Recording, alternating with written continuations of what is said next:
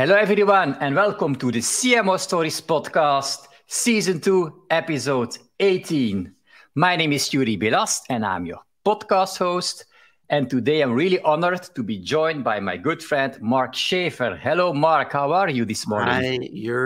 Hi, Yuri. I've been waiting to come on your show. I've been watching it evolve and grow. I thought, when's he going to have me on the show?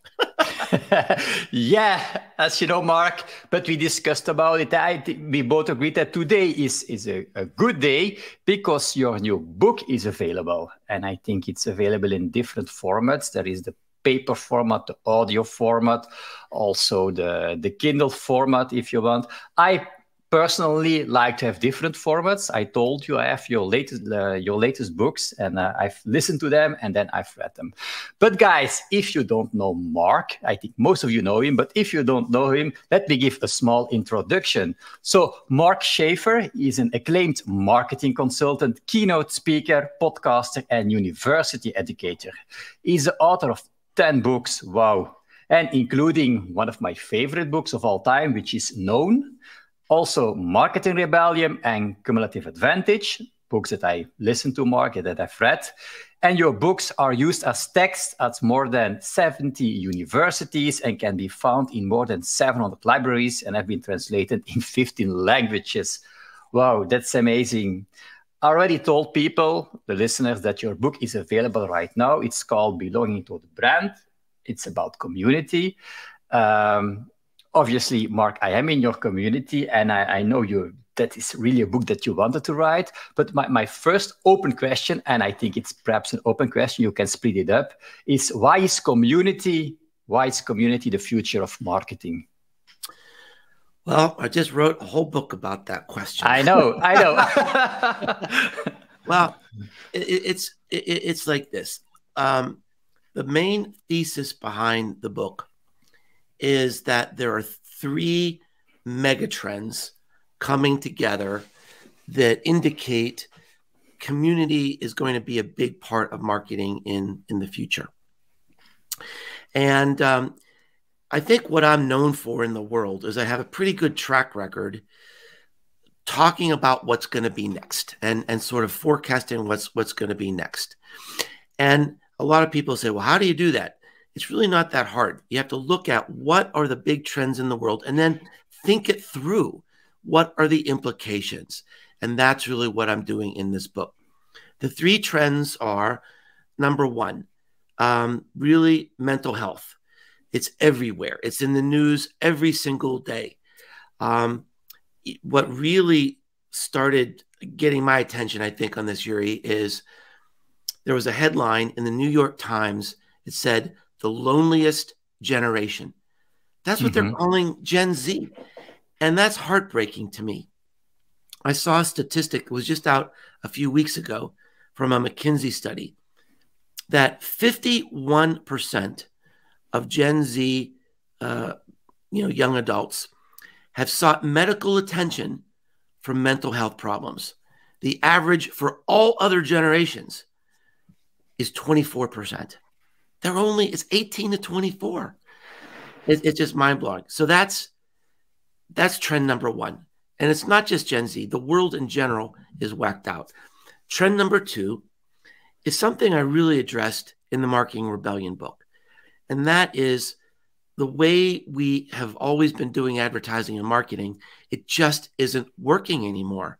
We're in a streaming economy. People are avoiding ads, blocking ads, paying more to not get ads. We're consuming more and more video content and audio content, but it's harder and harder to reach people, especially young people. So that's point number two. Point number three, and this is probably the point that you and your audience are most interested in, is the technological changes that are enabling new ways to belong. Specifically, Web3, tokenized economies, NFTs, metaverse, even to some extent, artificial intelligence. And this sort of connects with a sociological trend about Gen Z. They're not on Facebook, LinkedIn, Twitter chats which is where most companies and brands are looking for their customers. They're not there. They're in Discord. They're on Fortnite. They're in these little digital campfires hiding out from the rest of the world. So there are really vast implications for technology and the future of community. And so those are the three trends that are coming together. And the reason I think community will be a significant part of marketing going forward. And it's been an overlooked opportunity for decades. Yeah, it's also clearly when I read it, the trends that I'm seeing. Also, it was first time, this year that the client asks me to not talking about marketing for them, for their people, but talking about mental health. Everything now with all these new technologies, it's really a challenge. People don't often talk about it, but there is really a demand. So it's really an important trend. Also, something that struck me in your book, and I know that you think it's a big point, that is the difference between an audience and community, because that's not the same. So perhaps you can talk a bit about that. Well, the goal of great branding is to create an emotional connection between what you do and your audience. So it's an expectation then that when I experience this person or this brand, this is what it's going to be like. So, a very famous example that I think is accessible to almost all of your listeners is Coca-Cola. Coca-Cola, the product is brown colored sugar water. That's what it is. But that's not what we think of when we think of Coca-Cola. We think of polar bears. We think of happiness. We think of times on the beach. And they've accomplished that through decades of advertising and billions of dollars spent on advertising. And as I just said, those days really aren't, we don't really have that opportunity anymore. Now, what a lot of businesses are trying to do now, they're trying to use social media, which is important in a way because we can reach people we might not normally have connected to. Perhaps, Yuri, you first heard about me on social media. We met last year for the first time, but you had already known about me, maybe from my blog, maybe from LinkedIn or something. So that was great. You and I were able to connect on social media. You're in Belgium and I'm in America. That probably would have never happened without social media. Now, you were a weak relational link. Now, if you subscribed to my blog or my podcast, now the link becomes stronger. You're part of an audience. And so now it's reliable reach. It's not just throwing a message out on LinkedIn hoping that someone will see it. I know a certain percentage of my audience is going to hear my podcast. They're going to read my books. So that's a much deeper relational connection. However, the next step is community. Now, you and I are part of a community. We've become, I think, very good friends. We're collaborating together. We're co-creating together. You're leading events in my community. So if I went away, all these events, the things that you're working on are still going to go. Friendships are being created, not just with me, but you're creating friendships with other people in the group. And that makes you appreciate this community even more and even have a stronger relationship to the community. That's a really interesting thing compared to what we consider normal marketing. The focus on community is not so much building a community, building a relationship with the sponsor, which would be the brand. It's helping people connect to each other. Because if they're connected to each other, they'll want to go there every day because it's fun and they're being rewarded for it. I know, people are helping each other, supporting each other in good times and in bad times. And that it's a way in this whacked out world where mental health is such a big issue to actually heal to actually have people feel good about themselves, to have self-esteem. So community is not just good for a business, it's good for the world. Right. Yeah. When you talk about that, that's really what I've been feeling. It's really being a part of the community, really have friendships, even if I'm not, on the same location. Right. But then again, if there are physical events that you meet those people, and the other way around, you meet people on physical events, then you are in their community, like it happened with us. It's really a strong bond, I would say. But Mark, it's really, I love being in your community, and, it grows and it grows, but it seems for people listening to the podcast and, starting community, building a community, it's hard. So why do you see? It is hard, and I'm glad you brought that up, because it is hard work. But here's the other thing I think about. I've been in marketing for a long time, and I think I can say with some authority, by far, this is the hardest time to be in marketing. It's hard to stand out. It's hard to cut through the noise. There's so much competition, so much content, so many fragmented channels. So marketing is hard to begin with. And if you're still focusing on branded content and SEO and advertising, why not work on something that's hard work, but will give you a better chance of succeeding? Right. Yeah. And honestly, the community is a lot of work, but it's so rewarding. I mean, it's just so much fun. I'm addicted to it, actually. Yeah, but it also gives the energy, and once you see it growing, it's really motivating. You meet people and so on. But for you, we talked about audience community. You had already an audience. Now you're building this community. People from your audience, they come into your community. Mm-hmm. As you say, I was aware of you. I knew your name. Because you're in the marketing world, one of the, I would say, the authorities. So I followed you. I met you. I wanted to meet you. I came in the community, and we are meeting. But it's not so easy to start one. And why do you think that most communities fail? Actually, do you have? I think there are two reasons. Actually, it boils down to one reason. The research shows about 70% of brand communities fail. And the main reason is there's a misalignment with the culture and the purpose.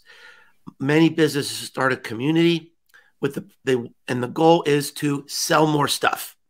Exactly. Yeah. Nobody wants to join a community if it's just another advertisement. So the where you need to start is the intersection of something that's important to you and something that's important to your audience. So for me, my community is not about selling things. I'm a teacher who is passionate about the future of marketing. I'm just a geek about it. And so this community, that's what we do. We're like talking about new ideas. I mean, the three biggest impacts of my life right now in terms of like where things are going are like artificially generated images, Chat GPT, TikTok. These are all topics, metaverse. These are all topics that we are exploring and pushing each other, and I heard about all these things first in our community. So even though I'm the teacher, my community has become my university. That's what's pushing me into new ideas. And one of the small examples I have in the book that I think many can relate to, at least, maybe not so much in Europe, but certainly in America, is Harley Davidson. So Harley Davidson is the #1 selling motorcycle brand in America, and it's popular around the world. And the purpose of their gigantic community is to help people fulfill their dreams through the motorcycle lifestyle, which is a friendly way of saying, we want to help you be a badass. Yeah. And every person from the top of the company to the bottom of the company is devoted to that one thing.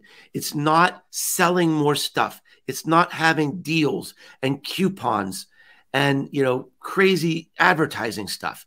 They don't spend money on that. They don't need to, because their community loves them so much. They're so in tune with helping people become badasses. Every product, every piece of clothing, all the leather jackets, it's meant to make you be a badass. And so that's the intersection. Now, when you think about there in Europe, people who are trying to sell cars, they're all trying to do the same thing. They're all trying to advertise, and they're having special deals.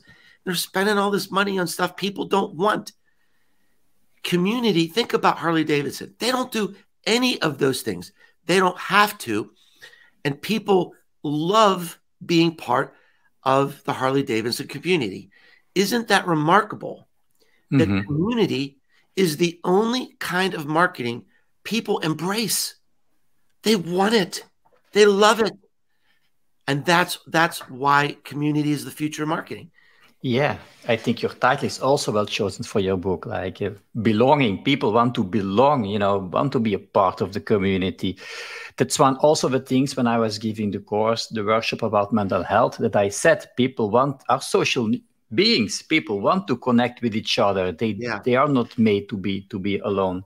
But yeah, I really love also the advantages, the connections that you can within a community. It's also for mental health and so on. But bigger companies or brands would say, yeah, but how can we measure the success of a community? So if we do this, what would you answer to those people? Well, I think this is one of the most significant contributions of this book. Community isn't new. But what's different about my book is viewing community through the lens of brand marketing. And that's the big difference, because 70% of communities today are devoted to customer service. It's a tech company. Oh, you have a problem with our software? Go in our community and they'll help you figure it out. Well, that's easy to measure, because every problem the community solves is cost avoidance for the customer service people. So the accountants love that.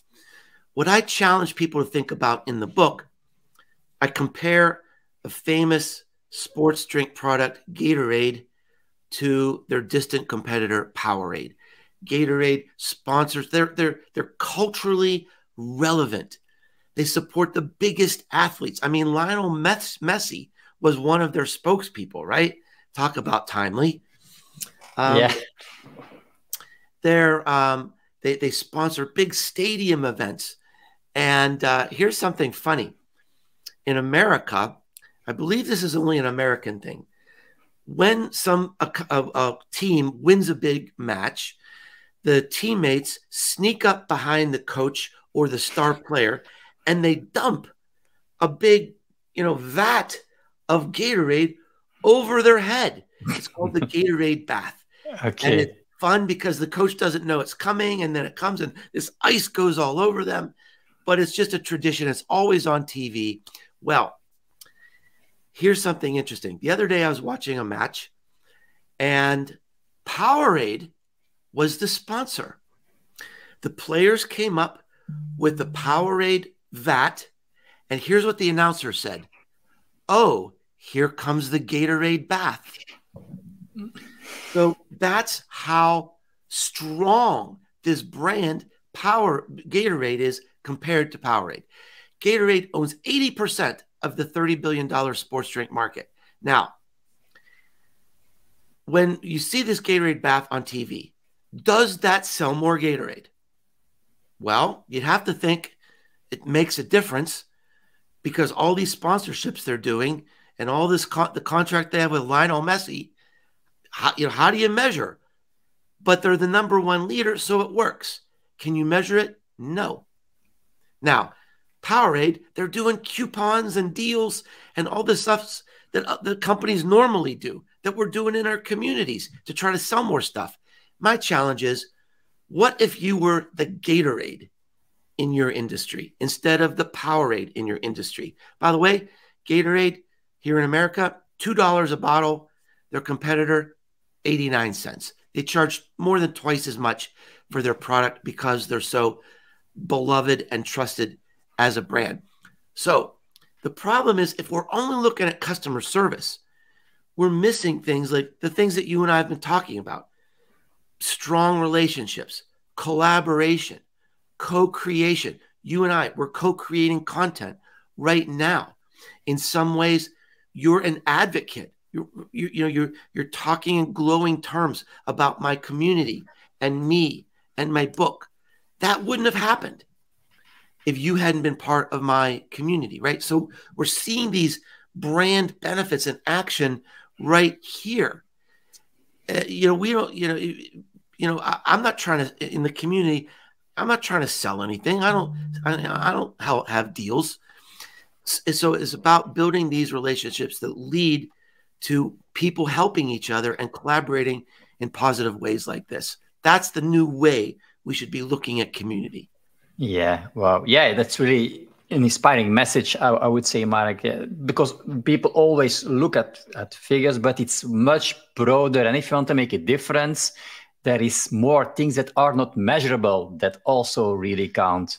Yeah, you were talking about community. I was one of the first members in there, in the RISE community. And as people that don't know the RISE community, you started it on Discord. That was in the beginning a challenge, I think. It was token gated. It's still token gated, so people cannot, be a member like that. They need to have the token. So what are your thoughts on communities and then the technology, the Web3 technology linked to that? Because we have some experience, of course. Sure. So, yeah, I mean, it's interesting because, we started out token gating the community through the rally, crypto tokens, and rally failed. But it was still a good learning experience. And now, we've got a team put together, and we're looking at how do we use NFTs.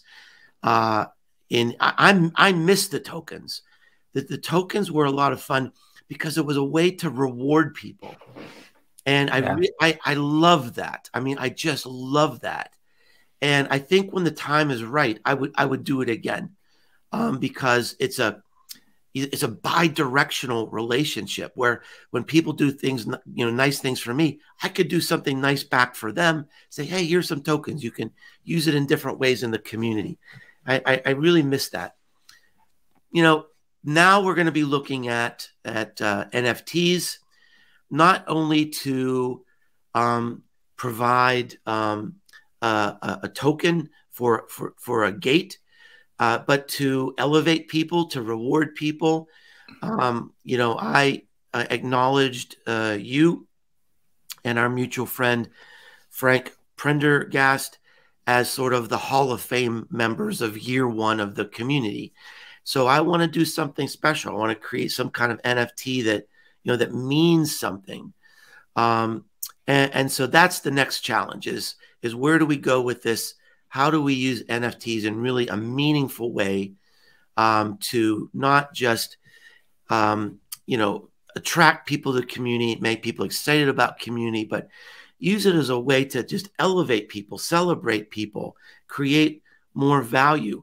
It's a super exciting opportunity. That's going to be my main priority in 2023. Right. Yeah. And the world is evolving, and more people get to know. They hear about Web3. They are getting educated. They understand what is happening. So that's also something that happens in the community. People are just learning so much. I also love the amplification channel where you can, people that help you, you can reward them. I love that. So that would be good to have that again. Yeah. So when you look back, Mark, at since the beginning of your community on Discord, and now, are there some other lessons learned that you have that you would have done differently? Or are you saying, okay, no, this is how I would always do it? Oh, great question. Well, I mean, I've certainly learned so much. I'm still learning every day. I think what I did right in the community is set a tone for the culture, an expectation that this was going to be a positive community where I will not tolerate toxicity. It made me sad. There was one person that joined the community and she didn't use her real name. And I said, why don't you use your name? She said, well, I've had so many bad experiences on Discord where it's such a toxic place. I said, well, it's not going to be that way. And it hasn't been that way. So that I've done well. I think we've got just a really amazing, diverse group of people. We had this metaverse party, Christmas party, and at the end of the event, we jumped in a virtual hot tub. And in the hot tub, there was like someone from Australia and UK and Ireland and Canada, and we were all in this hot tub together. So it's fun having people from all over the world, not just there, but enthusiastically there. Like Australia is so far away, and the people from Australia are like demanding, we want to be part of this, do something on our time zone, which I think is fantastic. What I would do differently. But I know that you're spending a lot of time in it. So you are there every day. And I know you have been busy with writing the book. Did that have an impact in writing the book? Did the book, was it harder to write the book because of the community, or did the experience with being present in Discord help you writing the book? It went together. It really went together. I mean, I knew I couldn't really write a book on community unless I had a community. And the thing that was so really a revelation was, as I was doing the research, it explained a lot of things that were happening in the community. Okay. and so I'll give you an example. Like I regard my most important role as really nurturing the culture and make sure that everybody is adhering to that. Not adhering to by a plan or a strategy, but just staying in the riverbanks of kindness is really my role. And then the other one is, even though everybody's there and they're helping each other and they're connecting, I think I'm still kind of seen as the Papa Bear in the community, and so I want to acknowledge people. I want to reward people. So bestowing status is really important. People want to be seen. They want to be heard. They want to be acknowledged. And so even if it's just like leaving a little emoji for them or something, I want them to know that they're appreciated, that they're important, they're needed in the community. And one of the things, I don't know if I'm doing this right or doing this wrong, but what I'm noticing is a lot of new people joining the community are not becoming active. So it's like, are they intimidated? Or do they feel like they're coming in like act 2 of a play that's already started? How do we get them onboarded? How do we make them feel welcome? I want this to be absolutely, it's free. And by the way, if your listeners are interested, they can, drop you a note or drop me a note. Exactly. And we'll get them in. It's free. It's valuable. There's a lot of amazing content being shared.